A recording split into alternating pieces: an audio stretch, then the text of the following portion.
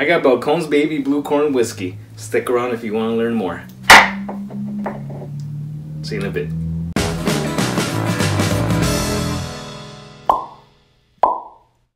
Hey, and welcome back, Whiskey Questers. If you're new to the channel, my name's Antonio. In this channel, I'm gonna review whiskeys from all over the world. I like to add a touch of water to each one of them just to see if it changes. You'll never know unless you try it. So if you haven't hit that subscribe button yet, go ahead and hit that right now with the bell notification so you can stick around for more videos. Let's move on with this review. So this video is possible because of one of the subscribers, Dean. He was nice enough to give me 2 samples, but today we're gonna be looking at the Balcones Baby Blue Corn Whiskey. So Balcones is one of those craft distilleries that has been getting a lot of attention. Specifically, this Baby Blue Corn is one that I've been wanting to try. It has great reviews, so I'm pretty excited to give this one a try. This will be the first time I try this. So this is a corn whiskey bottled at 46% ABV, that's 92 proof, and it gets its name from the blue corn that they use to make this. And for it being a craft whiskey, it actually sells for a reasonable price. Only 40 bucks for a 750. 40 bucks can be a lot of money for some people to spend on a bottle that they're not sure if they're gonna like. I know it is for me, so doing these whiskey reviews isn't cheap. So if I go and spend more than $30, I'm hoping that that bottle is gonna be pretty good, or at least decent. So sometimes if you see samples like this and you're not too sure if you're gonna like it, go ahead and just pick one of these up. Even though sometimes you might think, hey, if I add another 20-30 bucks, I could just get me the whole bottle. But I really do like trying these sometimes, especially if you're not too sure about the purchase you're about to make. Either that, or come on and watch some of my reviews, some of the other whiskey reviewers, which brings me to this challenge coin that I got from iWhiskey She Wines. It's a great channel that I've been following. They're pretty recent, but they're getting a lot of traction so far, and for good reasons, because they're husband and wife doing whiskey reviews, and if you're married, you're gonna get a kick out of their videos. Welcome to iWhiskey She Wines. I'm Bobby. I'm Sam. You guys see the abuse I have to put up with? And if you're not married, at least you'll know what you're getting yourself into. These challenge coins fit on top of your Glencairn glass perfectly to hold in some of those aromas. So let's see how much I pick up on this whiskey right here. These are actually pretty good to purchase from whatever channel's offering them, just to show your support. You know, they're only 10 bucks or so. So let's see what we get on the nose with this one whiskey right here. I'm so excited to get into the whiskey that, you know, let's take a quick look, just one quick second, and let's take a look at this color right here. You have like a really, it's a pretty light color, but it's I mean, for being aged in Texas, which they don't age it for too long, but because of that high heat climate that they have over there, they get away with aging stuff for not too long. So I'm assuming maybe this is somewhere under a year or just close to 2 years. I'm not sure, but it has a nice honey kind of color going on. All right, let's move on to the nose. Now we can do that. The other corn whiskeys that I've tried before have been the Sierra Norte Mexican whiskey, and they too use different strains of corn for their whiskeys, and it's pretty familiar. I mean, it's gonna be a corn whiskey. You're gonna get a lot of that corn sweetness. You really do get that corn.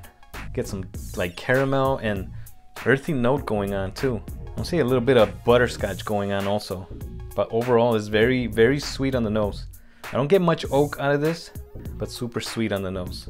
All right, let's move on to the taste. Let's see what happens. Cheers. Wow, holy moly, this is really good. Just by this first sip, I can tell you guys, this definitely beats that Sierra Norte Mexican whiskey. I mean, I'll link those up here, one of them, so you guys can check that out. But wow, let me go in for a second taste here. Cheers. Oh man. All right, so you get some spiciness throughout the whole tasting of this whiskey right here. You get that corn. It's more like a, to me, when I'm tasting it, I can't help but picture corn husk, like after you've taken off all the corn from the husk and it's just there. For some reason, that's what I'm getting. Yeah, toasted corn. Might be that barrel char mixing in with the corn flavors. There's a dark chocolatey influence going on too in the finish. I say this is medium to long on the finish, and it just lingers with that that corn charred kind of flavor. So far I'm pretty impressed with this one right here, guys. So let's add 1 drop of water and see what happens with it. Be right back. So Balcones just started distilling not too long ago. They started in 2009, so we're in 2019. So I'm not sure what month, but they've been in business for a good 10 years now. And I like the fact that they use copper pot stills to distill their whiskeys, and they're not cutting any corners. All right, so let's get on with the nose with a little bit of water added and see what we get.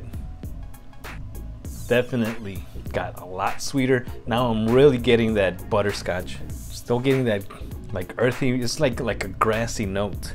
But hey, butterscotch, it's the #1 thing that's like really taking over this time. I can't get past that butterscotch and see if there's anything else really. I guess it reminds me of like smelling something that's like humid, but not in a bad way. I like it. I like this a lot. All right, let's move on to the taste here, guys. Cheers. Got toned down a little bit. You still get that spiciness throughout. That corn char that I was getting is also a little bit lighter. It's still there. So I guess this would be like if you tried it and you thought it was too much for you, just add a drop of water. But I honestly think that it was perfect without any water added to this. I'd say it still has a pretty good medium finish going on with that char and that corn sweetness. You get a really nice buttery, kind of silky maybe in the mouthfeel, enough for you to savor those flavors. Really good whiskey. All right, so my final thoughts on this, guys.